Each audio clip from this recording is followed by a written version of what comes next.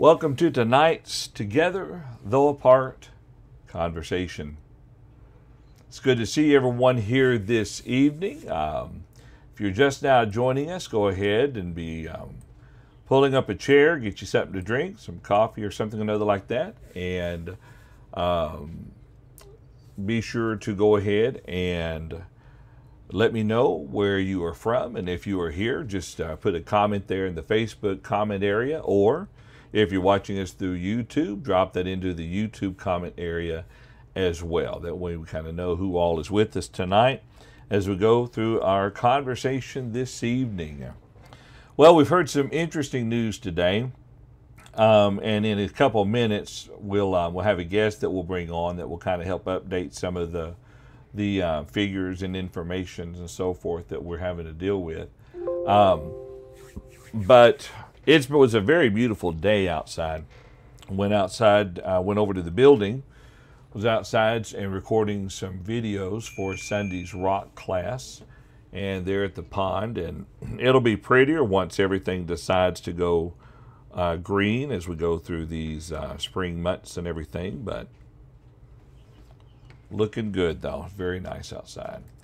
You can and in just a moment, I'll bring up how you can go ahead and begin to participate in the conversation tonight if you would like to do that.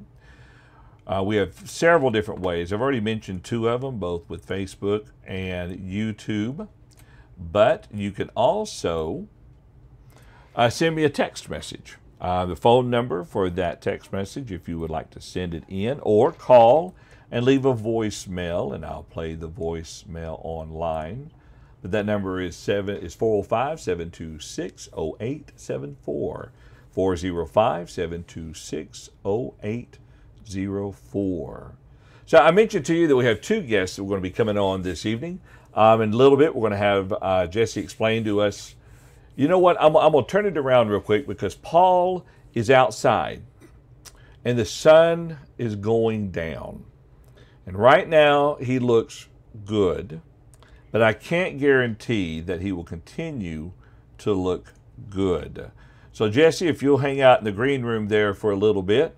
Paul, if you'll unmute yourself, I will introduce you to everybody, and then you can go right ahead with bring in. The one thing I failed to do, Paul, is to set us up a side-by-side. So I'll just have you right there. So you tell everybody, if you would, where you live, who you are, what you do, and how this current situation is affecting y'all.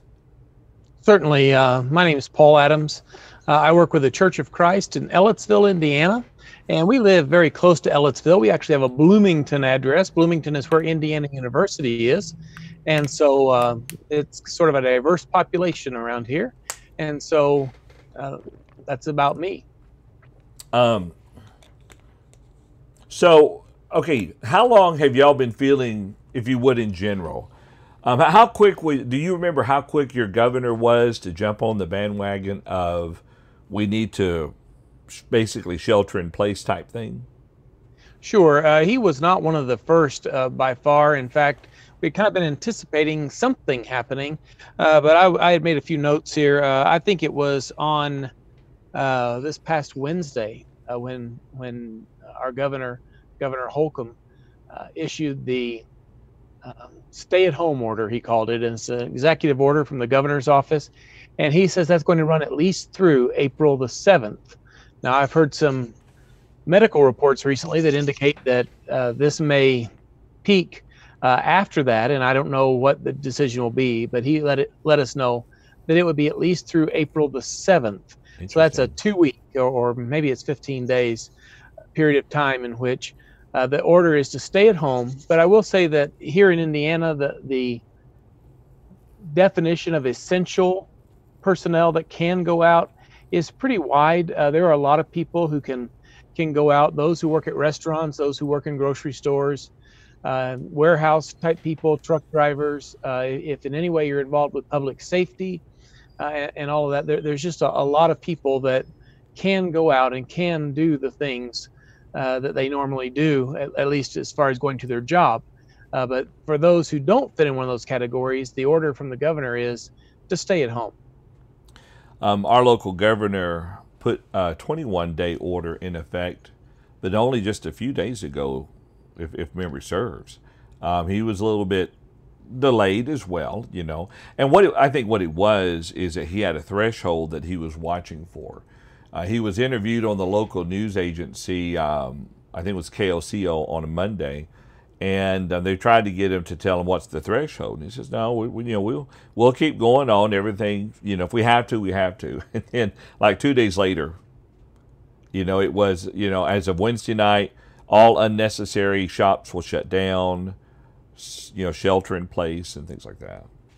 We have the ability to go out if we need groceries or something from the pharmacy, something that's considered essential. Even if you don't have an essential job, you're able to do that. There's not that kind of restriction that's so heavy. I do know that employers have been providing letters to the employees that are considered essential, so that if there should be any question, they can show that. And I actually talked to some of our local law enforcement within this area, the Ellettsville area, and his anticipation would be that if I needed to go to the church building, say to record a Bible class or for one of our live streams, we're not meeting right now, that I would not be bothered or hindered in any way from doing that.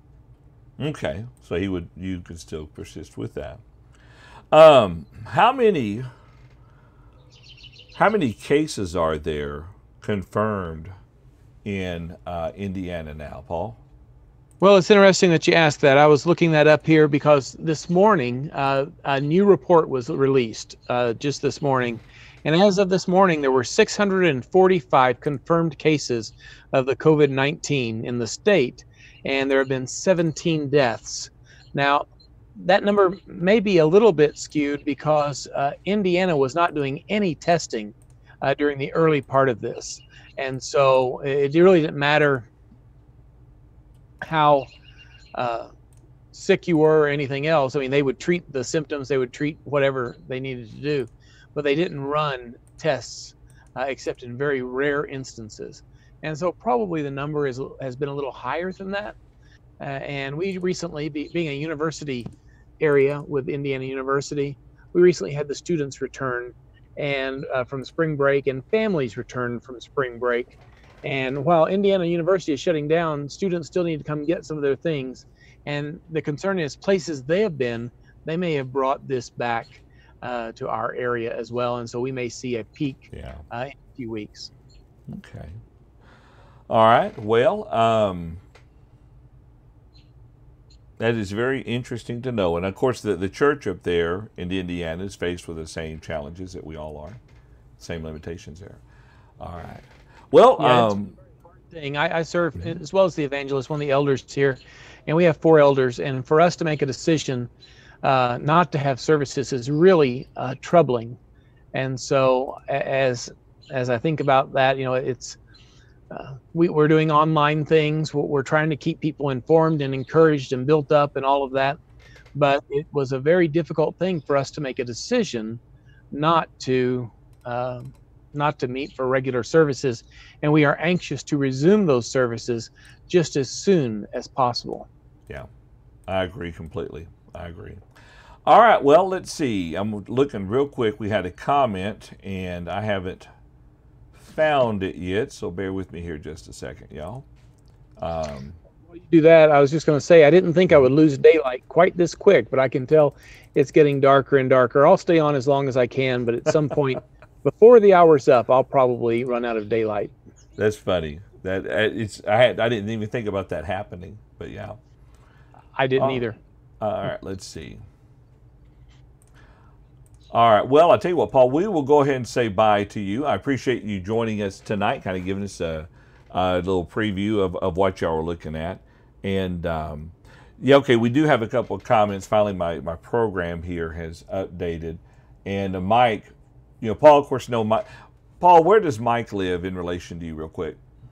He works with the Church of Christ in Orleans, and I'm thinking he lives down in the Pinhook area, but he works with and that's some small communities in southern Indiana, and I believe he works with a church in Orleans, Indiana. They're in Lawrence County. That's right. Yeah. He says that they have one confirmed there apparently in Lawrence County as well. Few in Monroe County, where I live, as well, but not Okay. not any large numbers just yet. I saw a report from a friend who's a nurse, and our local hospital, is gearing up for a 300% increase over the next 2 to 3 weeks. Oh wow, that is something else. And that's probably, as they say, with an abundance of caution. Yeah. All right, Paul. Hey, I appreciate it very much, and you hang in there, and we will talk to you a little bit later on here. Well, I apologize for the poor quality of the video. I probably should sign off, but thanks for the opportunity to share what's going on here in Indiana. Mike might have some thoughts in the chat that he provides to tell you more about what's going on. So, Okay. All right. you guys Appreciate take care. Stay safe and stay strong. Thanks, Paul. You do the same. All right. Bye-bye. So there you have it. That, Paul, just kind of sharing with us the information that they have going on up there. And Mike Davis, who is in the chat room, as Paul said, lives there in Indiana. And I know some other preachers throughout the country. As we go through various nights, I'll see if they want to pop in and kind of describe how things are going there. But let me tell you about a conversation I had probably a couple weeks back. So I'd been watching, just as you had, all the news programs and everybody saying, if you'll do this, you'll stop the virus, if we can all just do this and everything. And they really painted the picture as if the virus could be halted, that it could be brought to an end, that if you did this, we wouldn't have to sweat it. And my thoughts were, well, I don't quite understand it. It's going to stay around no matter what. It's not like it's going to die out on us and go away, and we will never ever see that again. So I don't quite understand. In other words, why do the social distancing? Because we're going to get it anyway. So I called one of our members, Jesse Kemp, and I'm going to bring him on. And Jesse, if you don't mind, you don't have to be overly specific, but I'll have you to let everybody know kind of what you do for a living, where your field of expertise is, and he will explain the importance behind the social distancing, kind of in the way that he explained it to me, and it helped. And I know they've done it on the news show. They brought in doctors and stuff, but it helped to hear it from someone that I knew. So, Jesse, I think you've unmuted yourself, so I'll go ahead and turn it over to you, sir. Hi, everyone. Basically, John asked me to provide a little bit of information about what social distancing is and kind of why we're doing it. Now, big qualification here, I am not a medical doctor. My background is actually toxicology, but I do have quite a bit of interaction with immunology, which is a important field for studying how our immune systems react to viruses and things of that nature. So if you'll bring up that first slide for me, Kelvin. So this is a typical slide that you've seen probably going around on the news. This is actually Oklahoma's slide here. And basically it kind of describes what social distancing is: maintaining distance between people and maintaining lower groups of people. So congregations and pretty much anywhere work, you're trying to limit the spread of the virus by social distancing. You're trying to create enough room between you and other people so that the transfer does not continually foster itself and keep spreading. And so they're doing certain things. They're asking you to stay away from people, maintain 6 feet of distance, not gather in groups of greater than 10. A lot of team sports and things like that have been canceled. Large gatherings have been canceled, such as concerts, things of that nature. They're emphasizing a lot of typically good hygiene type things that you would do to prevent it. Keep your hands away from your face, wash your hands frequently, use hand sanitizer, those types of things. Go ahead and pull up the next slide for me, if you would. The reason we're trying to do this is because this is a very contagious virus. It's easily spread from person to person, and it can even be spread possibly without showing symptoms. So an individual could potentially have that virus and be spreading it without showing symptomology or showing very mild symptoms. It could even possibly spread from contaminated surfaces. Now, most of that spread is going to be happening between person to person, but those other entities can happen. So the graph we have here is the reason we're doing social distancing. And everybody's probably looking at the graph going, oh, I feel like I'm back in school. This is a simple graph. We'll take care of it. The bottom axis, what you see going from left to right there is time. It says time since the first case. Your other axis going up and down is the number of cases. So you see another line there that goes across the middle that's called healthcare system capacity. That's essentially what our healthcare system can do. That can be envisioned as the total number of hospital beds that we have, the total number of hospital and emergency personnel that we have, the total number of ventilators that we have, gloves, masks, things of that nature. So that's our capacity. Anything below that is manageable. Anything above that, we're exceeding the capacity, and decisions have to be made about how someone would be cared for. You see a nice, big, tall red peak there. It says without protective measures. So if we let this virus spread unabated, basically what we would see is we'd see a rapid increase in the number of positive cases in a very short period of time. And we would exceed that healthcare system capacity very rapidly, and very difficult decisions would have to be made. Decisions that we are unfortunately seeing in other countries, such as Italy and Spain, where certain individuals who have a less probability of survival are not getting the care that they need because they have to make a difficult decision about who's going to get access to that hospital bed, who's going to get access to that respirator. And so what we're trying to do is, you've probably seen the term flatten the curve. So what they're trying to do is turn that nice, big, sharp red peak, and they're trying to squash it and squish it into this nice little blue peak here, so that we can spread it out over time, so that you still get the same number of cases maybe happening, but they happen over a much longer period of time, and they don't breach that level of our healthcare system capacity. So that's the idea behind trying to social distance and keep each other safe by not spreading that virus. If you will, go to that next slide for me. So on this slide, this is actually Oklahoma data, but there's a number of data out there. You can find data on the US as a whole. You can find data across the world, so you can get global data. But in Oklahoma, this is data that goes up to today. What we're seeing is a steady increase of positive cases.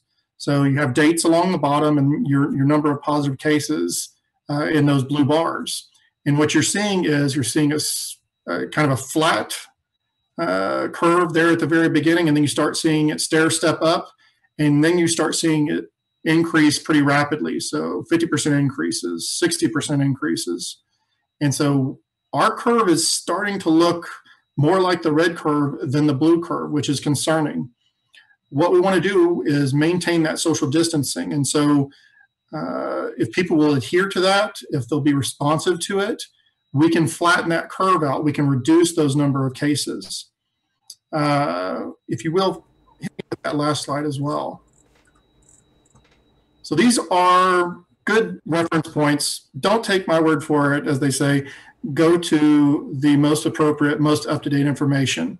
So what I did is I gave 3 different links. There's one for the World Health Organization. They're going to give you a global perspective, so you get to see the big picture. And then we have the CDC, which is going to be for the United States. So that we're getting a little bit smaller, more concentrated about us. And then finally, the Oklahoma State Department of Health. They're going to have the most relevant data for us in Oklahoma, so that we can make the best local decisions that we can make. So the governor is probably looking at both the CDC data as well as the Oklahoma data to help guide and inform his decisions about when to relax these restrictions, or if he sees the data going in the wrong direction, he may increase the restrictions so that we have even less contact, even less spread. But the overall goal is to try and slow the spread of the virus. And if we would strictly adhere to it, you might even see decreases in the spread of that virus. So that's the goal right now, is not to breach that capacity. It's really just about buying time so that we don't exceed our healthcare capacity. Unfortunately, I think what we're going to see here in the next few days with New York and possibly others that are going to be following suit is they're going to start exceeding that capacity. They're going to start, the patients that they have are going to start outnumbering the number of hospital beds that they have. And so you'll start seeing them employ other measures. They may open up hotels or convention centers or other places for temporary housing facilities for those that are infected. And we don't want to see that here. So my encouragement is for all of us to just kind of grin and bear it. I know it's not optimum to be missing on services and be missing work and all these things. They're very troublesome. They're very hard to do, but they're there to keep us safe and to keep our brethren safe as well. You know, Jesse, I appreciate that, and stay on the screen there. Or stay in the Zoom room. Got a couple conversations, kind of thinking about this. So I read earlier, and you said you'd confirm this. How do our total number of cases now compare to the total number of cases in China? So it sounds like just today, the United States exceeded the case number that's in China. Part of that is probably due to increased testing, but part of it is also due to increased spread here. China may have been able to clamp down on it a little bit tighter and a little bit quicker than we did. I'm not sure. Yeah. But the fact of the matter is we have significant spread of the virus, especially in urban population centers, but that will slowly start trickling out into rural centers as well. Well, and the article I was reading also pointed out that we don't know who China tests and doesn't test. Exactly. Yeah. So with the United States, we kind of were a little slow to get our testing up and running. A lot of it was because of availability of the reagents to do the testing. Now they've kind of fixed that loophole. We're starting to get a lot more tests available. So they're starting to do a lot more testing. So we will see those numbers increase probably for the next several weeks. Do you think it's possible that in the months to come they'll develop tests that will look for the antibodies of those, to see if people have already had it and didn't realize that they had it at that time? I think that's probably a reasonable expectation. They're going to be pulling together a lot of data, trying to get a handle for not just who has been infected, but for those that have been survived, what is their health state? How healthy are they? Have they had any consistent health issues that are longer term than just the immediate term? And they'll want to know, especially about, do they have antibodies to it? Do they have an immunity to it? Would they possibly be reinfected? Those are all questions that they're going to start understanding here as time progresses. All right, one more question, then I'll let you go. And I really appreciate you sitting in with us, Jesse, on this. Absolutely.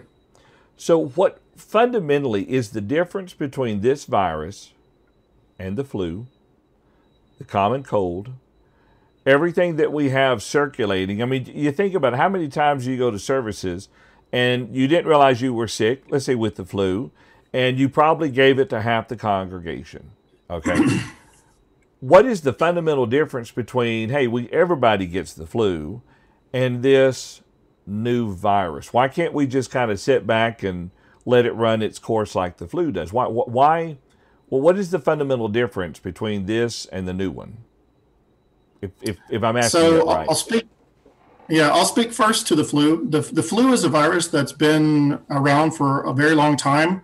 All of us, regardless if we think we've had the flu or not, probably have somewhat a little bit of an immunity to different strains of it just by the course of time. It's a human virus that's been around for a long time. We've either been exposed to it or we've had a vaccination against flu at some point. The problem with the COVID-19 is it's a brand new virus that's been found in humans. We have no immunity to it. So everyone is potentially able to become infected. Now, the range of symptoms is going to be completely dependent upon that person's immune system, how healthy they are, if they have any other comorbidities or other health challenges associated with them. But everybody is going to be able to be infected with this. So that's probably the major difference. Symptomology-wise, flu may be more vigorous depending on the strain, but this has been a very nasty little virus. It's very easily spread, and it's not as bad as the SARS virus that we saw a number of years back as far as lethality, but it is very, very nasty, and they're seeing rates of mortality anywhere from 1% to 4%, depending on the number of those that have been infected. I think that's the important point that you've made. This is new, and we're still learning about it. It will, if we jump forward 3 or 4 years, it's going to be no different. And jump forward another, 10 years, it'll be around like everything else, and people will get it and they'll deal with it and so forth. They'll know how to vaccinate against it and things like that. But right now, it is completely new, and we have to just be patient and let our professional people figure out what to do and how to deal with it. And do you think it's possible? Okay, I said that was the last question a while ago, but one more question. That's okay. I'm here. I'm just kind of thinking out loud because we'll move on from this. Is there, in the whole scheme of things, could it be we've got people going to the hospital who really don't need to, who will, if it's 3 years from now, we will know that if you'll just stay at home and do the necessary, drink your fluids and get plenty of rest and everything, and your body will eventually. Or do we have people going to the hospital that maybe if they just would isolate themselves would survive it? Or is it that, teetering on life or death type situation? Well, in all reality, it's probably both. Okay. You probably have individuals who, if they did stay home and weathered the symptoms, they would be fine. But there's another cohort of individuals who need to be in that emergent care setting. They need to have access to oxygen, to ventilator systems, to all the appropriate medications and treatments that they may need to employ to keep those people alive. There's a number of people who have existing illnesses that make them very susceptible. So people that are immune compromised, people that have hypertension, they're finding are more susceptible. There's just a number of things that make the virus that much nastier, that much more difficult to control and for our body's immune systems to fight. And you may not know, you may have a guy that's not been to the doctor much, doesn't realize he's suffering from hypertension, doesn't really recognize the symptoms, and he gets hit with this, and it lays him out. Correct. He's got to get. And there's a number of people that, even if they know they have it, they don't take care of themselves potentially either. Yeah. Diabetes is a good example. It's a susceptibility factor for a lot of people. And we know a lot of people have uncontrolled diabetes. Yeah. All righty, Jesse. I appreciate it. That's been very informative. And I just wanted to share with everybody kind of what you had told me and helped me to see that, yes, it is something that we definitely have to take. It's not that I was not taking it seriously. I just didn't quite understand. And you really helped me to understand it. So I appreciate that. You're welcome. All righty. Jesse, we will talk to you later now. Take care, everyone. All right. Bye-bye. Bye. Well, there you have it. And I think it's very, very informative. I know a lot of times when you've got the news and you're watching the news every day, you kind of get lost in all the noise that's going around, and they've got this person after this person, and they've got to fill 24 hours sometimes, of information. But sometimes it helps to kind of focus down and ask a simple question and get an answer from it. And so I really appreciate Jesse being willing to do that for us tonight.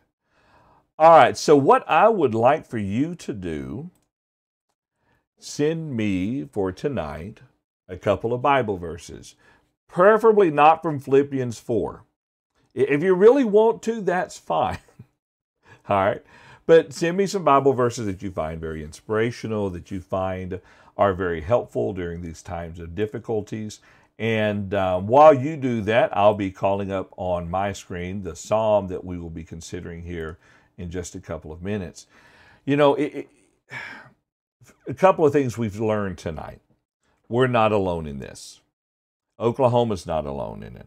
Indiana's not alone in it. The whole state a whole country is going through this. And so the same decisions that we have to make, here locally at various church congregations are having to be made throughout the whole country. The same decisions that families are having to make are having to be made by everybody.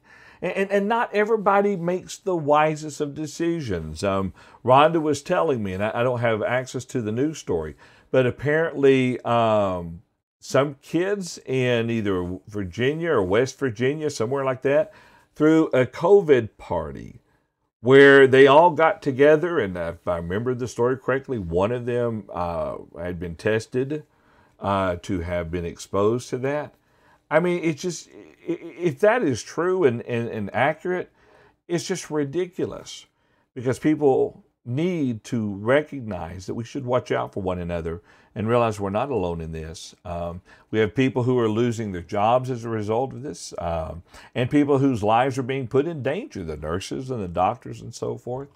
It's one of those cases where we are all in this together, as the expression goes and everything. And so we need to keep that in mind. Let's see. Looking over here at our comments here. Let's bring a couple of comments up here real quick on the screen. Mike asks the question. Okay, my question comment box disappeared. All right, I will find that and read that here. I'll bring it up in a minute. But here's what Mike says.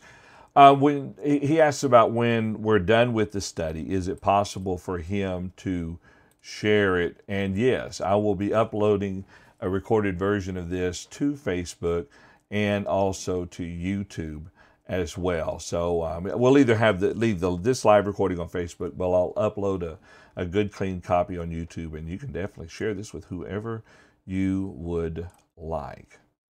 All right, let me tend to one local matter here real quick, if I can do this somewhat speedily.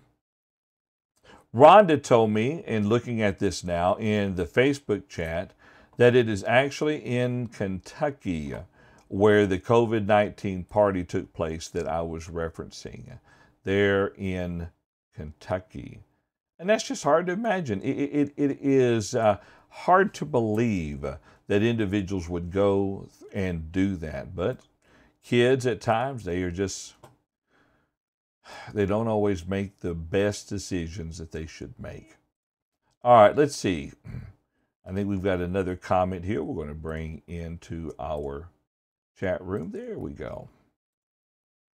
All right, we got that all fixed up here. Rhonda also says, let's bring this up here too. She says, we're making the hard decisions because we love one another. And that's absolutely right. We are making the hard decisions because we love one another. Okay, so again, if you would like to, Kelvin, I don't think we fixed our issues with that ticker. So I'll need to tackle that. We'll work on that later. And what it is, it's got a bunch of timers and stuff running, and they tend to overlap and everything. So send me your Bible verse that you would like to have considered, that you want to share with us, one that you find is inspirational. All right, and looks like Kelvin is indicating to me that we have also a couple of comments that have been submitted through our messages, through our text messaging. And so these all need to read. I haven't yet fully incorporated them yet. But Jared Dart says, do you think this virus will ever end, or is this part of God's plan? It's bothering me not having regular services. At Monte Vista, we only have one service now on Sunday morning. Jared, that is a very good question. And as to whether this virus will end, I don't think so. I think this virus is going to be in our world. Now, they might develop a vaccine for it. so that we no longer have to deal with it. Think about the various things that have been vaccinated against. Think about polio. Think about the measles and things like that have been brought under control with vaccinations. Some will kind of flare up when vaccinations aren't done, but we don't see them spreading throughout the country, and there's a reason for that. And so it'll probably always be around. Our bodies will learn to deal with it and everything. Or is this a part of God's plan? First off, I can't answer that question. I don't know the mind of God. Now, my personal opinion, and it's strictly opinion, is probably not. Trust me, if God decided to punish the world, if he decided to bring Old Testament wrath and punishment onto this world, he would have used something far greater than COVID-19. But here's what you have to keep in mind. When you read the Old Testament prophecies, Jared, and you read about him talking about blights and diseases and things like that, those were used to punish his people, to turn the Israelites back around to him, or to punish other nations for their sins. Okay? Now, under the new covenant of Jesus Christ, the church is his holy nation. The church is his royal priesthood, his own chosen people, Peter tells us. And so now the body of Christ is Israel. It is a spiritual Israel, Paul kind of talks to us about. And so I really believe the judgment that's going to come upon the world is going to come when the day of judgment comes. But with that said, maybe God did do it. I just don't personally think so. And that's the way that I see it. And I could be wrong about that. Brother Kevin Dowell shares a verse with us, and so I'm going to bring that up on the screen over here.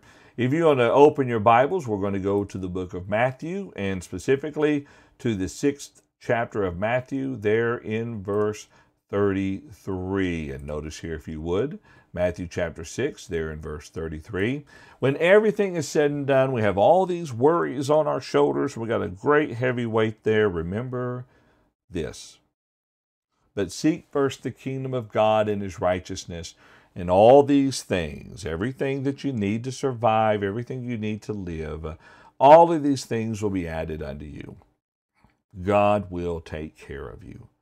Keep that in mind. There's a song we sing in our songbook that has the phrase, God will take care of you through all the day, and he continues on there.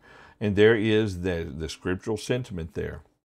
The scriptural idea that God will provide for us. We also have another message that's coming in through text, and you'll see as it scrolls on the bottom of the screen there, the phone number. If you would like to send a message in, you can do that to 405-726-0874. But let me share with you the following text. Reminds us here of Psalms chapter 46, verse 1. Psalms chapter 46, verse 1. This is from Nona Carter. And let me bring it up on the screen so I can share it with you. Jumping over to the book of Psalms, you'll notice here in Psalms chapter 46 that the writer of the psalm writes the following. And we're going to say and attribute this to David, of course. God is our refuge and strength, a very present help in trouble. And then look what verse 2 says. Therefore we will not fear. Even though the earth be removed, and though the mountains be carried into the midst of the sea, though its waters roar and be troubled, though the mountains shake with its swelling. Now we're dealing with a virus. Here we're dealing with this COVID-19 thing, but it could be something different. It could be an earthquake. It could be a typhoon. It could be a tsunami. It could be a tornado. There's so many things that we could face, and we need to learn to always trust in the Lord in all of those.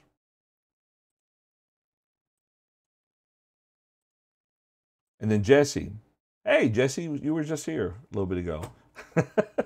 He shares with us the following verse, and I think this is a good one to share. This will be found in John's first epistle, or not first epistle, but the first of his 3 letters. Let's go to 1 John chapter 3. And I want you to notice there, beginning of verse 18, and we're going to read down through verse 23. Here's what John writes. My little children, let us not love in word or in tongue, but in deed and in truth. And by this we know that we are of the truth and shall assure our hearts before him. For if our heart condemns us, God is greater than our heart and knows all things. Beloved, if our heart does not condemn us, we have confidence towards God. And whatever we ask, we receive from him because we keep his commandments and do those things that are pleasing in his sight. And this is his commandment, that we should believe on the name of his Son, Jesus Christ, and love one another as he gave us commandment.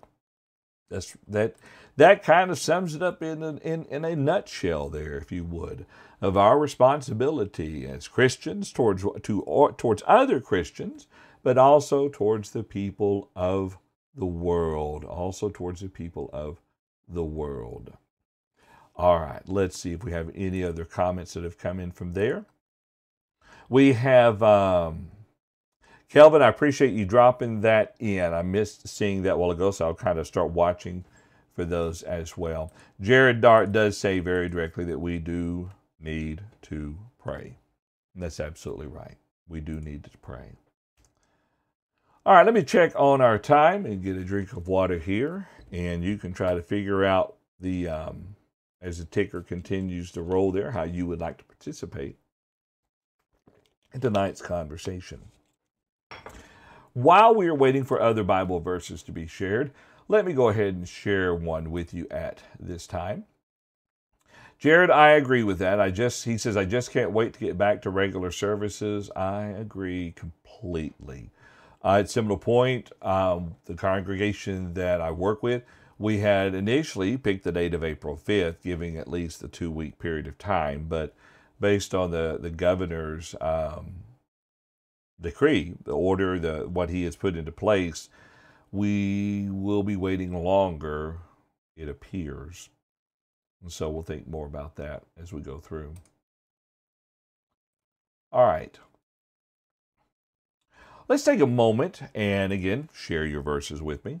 Let's look at Psalms chapter 26. Psalms chapter 26. Last night we considered the 23rd Psalms, but tonight I'd like to look at Psalm 26 for a few minutes.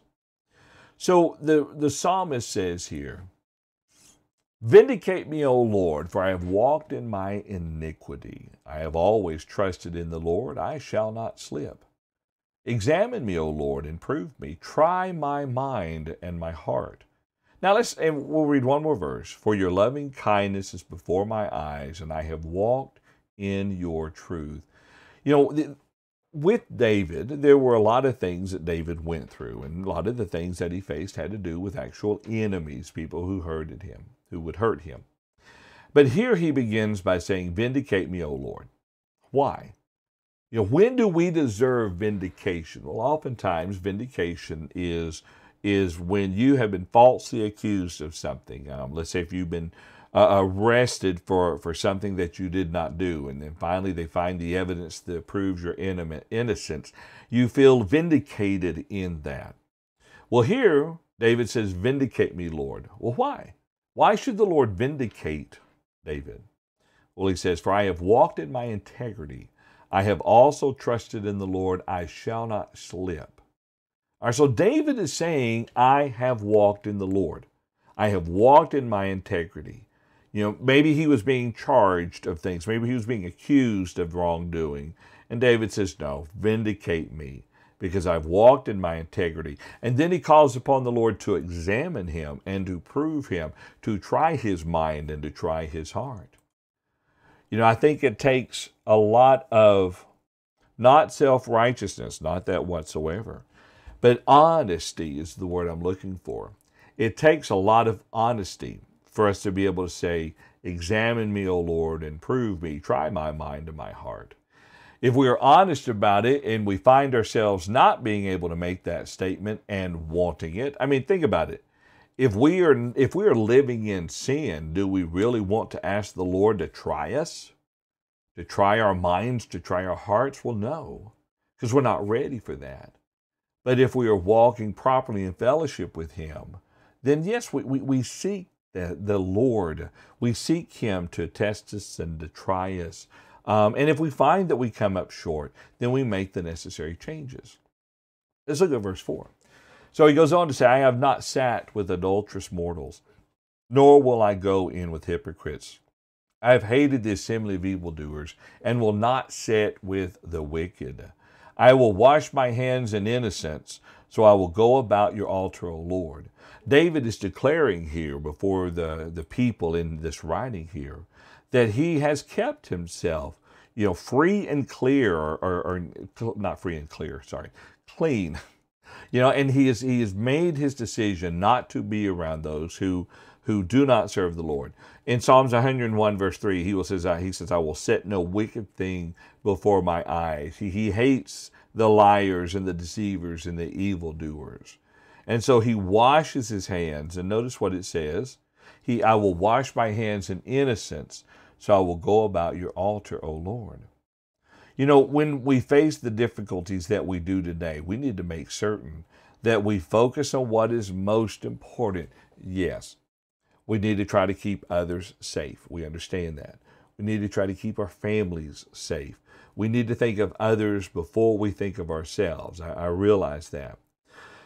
But when we stop and consider what is most important, that still comes down to the health of our souls. And so we must continue to work. When we're not able to come together to worship the Lord, we must continue to work to make certain that we are still serving the Lord faithfully. Consider one more verse real quick of Psalms chapter 26, and then we've got some more comments that I've received, and we'll check the chat room as well. There in verse 8, he goes on to say, Lord, I have loved the habitation of your house and the place where your glory dwells. The idea there, the place where your glory dwells, when David wrote this, we've talked about this before, it is likely that the tabernacle was still being used, possibly in Jerusalem, having originally been in Hebron, but now in Jerusalem.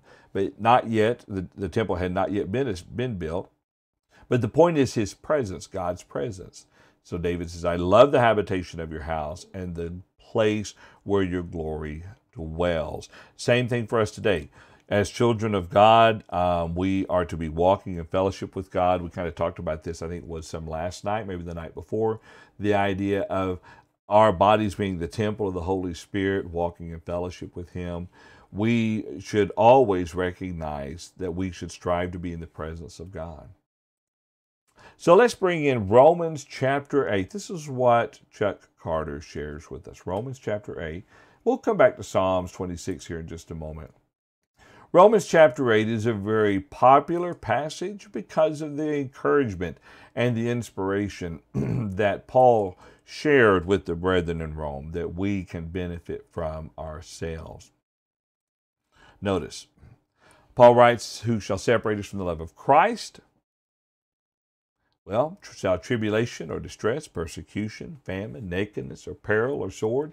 As it is written, for your sake we are killed all day long, we are counted as sheep for the slaughter, yet in all these things we are more than conquerors through Him who loved us.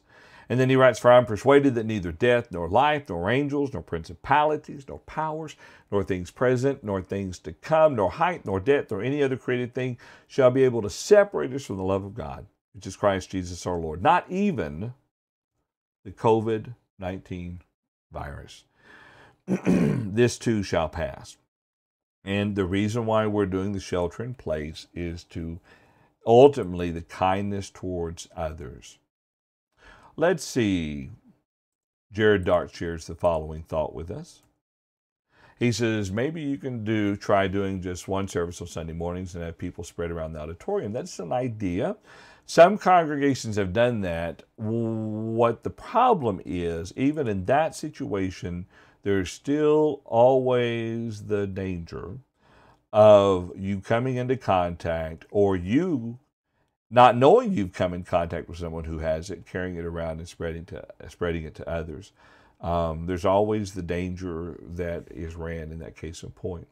But Lord willing, we'll get past these days, and hopefully, as Jesse pointed out, we'll get to a point with that curve there that they'll say, okay, guys, we can deal with this.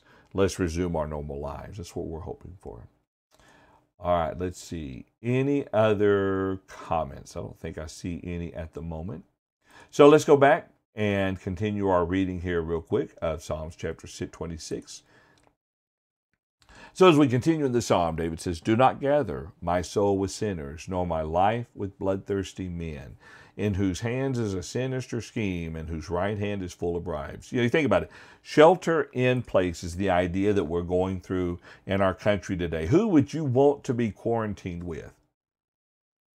You hear about these people who went on cruises and they come back and they had to go into quarantine. I think I heard on the news today that finally a group of them that had been quarantined for so many days have finally been released. Who would you want to be quarantined with for 14 days? Well, I would think about my family because that's what I have here. But David said, okay, I don't want to be with sinners, with bloodthirsty men, with those who have sinister schemes, whose right hand is full of bribes, those who are deceitful. David didn't want to be with those individuals. He saw the dangers to that. But he says, "But as for me, I will walk in my integrity. Redeem me and be merciful to me. My foot stands in an even place. In the congregations I will bless the Lord." And so when we stop and think about our lives, we need to make sure that we are standing in an even place. We're not talking physical. Back around in the late 80s, there's an earthquake hit California. And Rhonda and I were out there for this earthquake. I'm thinking it was 89. Rhonda, you can correct me on that in the chat if you would. I think it was 1989. We were in the San Francisco Bay Area. And we were shopping at a little shop there, and all of a sudden the ground started to shake. Really, it more felt like a giant had took the ground and just created ripples like you would with the bed sheet. It really felt like it was doing this. And so Rhonda grabbed the buggies, or the strollers we had our two baby girls in at the time, and pushed them underneath the clothes rack because these clothes would be there. And then it stopped. And there were a few things that had fallen off the ceiling, a couple of light fixtures, a few things off the shelf. And I'm thinking, okay, as for a first earthquake, that wasn't too bad. And all of a sudden I'm hearing people say, that was a bad one. That was a terrible one. Rhonda would say, that was one of the worst ones we've had in a long time. And we went up to check out and of course they had lost power for a little bit, but they were all talking about how bad it was. And I'm thinking, really? I don't see stuff all over the floor like you do in the movies. Until we walked past the store just adjacent, where I'm assuming because of the way the aisles were laid out, everything was in the floor. And then we began it took us 3 hours, I think, to make a 45 trip back to her house. And the Bay Bridge had collapsed on itself. So you may go through something like that. And it may wreak havoc for weeks after. But as a Christian, a child of God, we still have our foot on an even place. And that is in our trust in our Heavenly Father. And that's very, very important for us to remember. It gives us strength. Got a couple more comments, and then we will bring this conversation to a close. Again, if you've got any thoughts you would like to share, feel free to do that. And maybe if something comes up at a later point in time, you can email me at questions@johnduvall.net. You'll see that on the screen right now. You could email me at questions@johnduvall.net, and I'd love to hear from you. If there's something you'd like to talk about, maybe a favorite Bible passage you would like to consider for inspiration, for encouragement, share that with me, and I'll try to remember to make the time. We'll bring it into our discussion. In Ephesians chapter 6, verses 10 through 17, Brother Jared Dart shares a comment about that. Pardon me. There we go. And yes, he has a message there. So let me read that. We're going to go over we won't read all of it for the sake of time, but this is a very good passage to keep in your pocket, to remember, to read, to study, especially beginning in verse 10. But I'll just read the first couple of verses for the emphasis here that they provide. He says, "Finally, my brethren, be strong in the Lord and in the power of his might. Put on the whole armor of God that you may be able to stand against the wiles of the devil.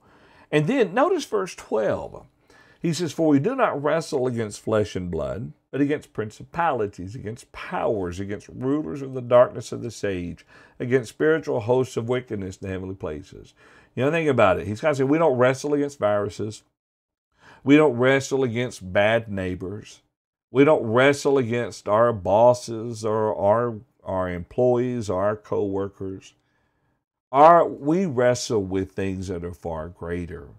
And ultimately, those things are trying to pull us away from God. And if we realize that, we can take a stance. And if we can stand up to those who are trying to pull us away from God, we definitely can take a stance against those of this physical earth who are trying to pull us away from God. We do truly need the whole armor of God. And I think that's a very, very important point to remember during these very difficult and trying times. Well, I think, according to the clock, we have reached right at the top of the hour. And I'd like to thank you so much for joining me for this time of conversation. It's very important we keep it going. We spend time talking. I know we have talked a good bit this evening about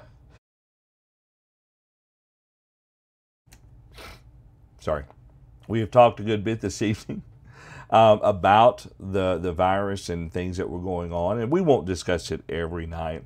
We may share some updates.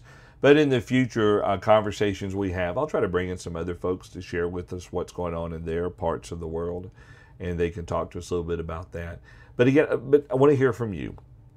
Be thinking about verses that inspire you, verses that help you keep on keeping on, as the expression goes. Remember, we're all in this together, and we are together, though apart. If you would, let us bow for a quick word of prayer. Our Heavenly Father, we thank you so very much for the life that you've given us. We pray, Heavenly Father, that those who have not yet accepted your word, we pray that something may be done or said that will help them to recognize their need for you. And we pray, dear Lord, they'll come to an understanding of the truth and choose to follow you. For all the faithful, dear Lord, we pray that you'll help to strengthen them and watch them as they go through this time period. We now pray that you watch over those who are attending to those who are sick. And watch over those who are also the ones who are the tenders, who are watching over the sick ones. These things we pray in Jesus' name. Amen. Thank you so much for joining me tonight. I appreciate the conversation with you. Have a wonderful evening.